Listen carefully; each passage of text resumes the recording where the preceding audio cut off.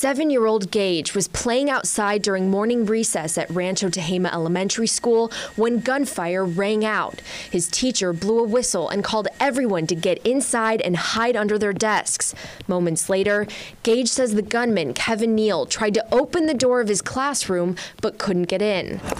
It wasn't until much later that Gage learned his father and grandmother were among the victims killed, and the shooter was their neighbor. In a remarkably calm and mature manner for someone so young who's seen such heartache, Gage sat down with us along with his other grandmother, Sissy Feidelberg. Gage believes Neal targeted his school to try to find and kill him. His grandma confirmed to us off camera that Neal had an ongoing dispute with Gage's family, but neither of them understood why. She told us, quote, "I'm heartbroken and sad for the family and really sad for Gage. A 7-year-old should never have to go through what he's gone through.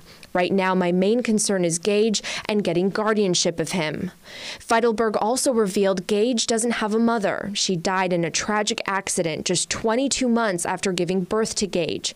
They now find themselves in a position Feidelberg wasn't prepared for, but she's determined to take care of him. With just Social Security as an income, she started an online fundraiser hoping for some help.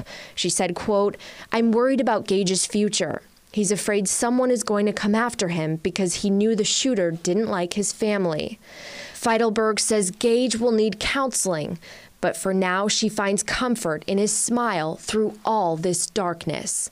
In Sacramento, Natalie Brunell, KCRA 3 News.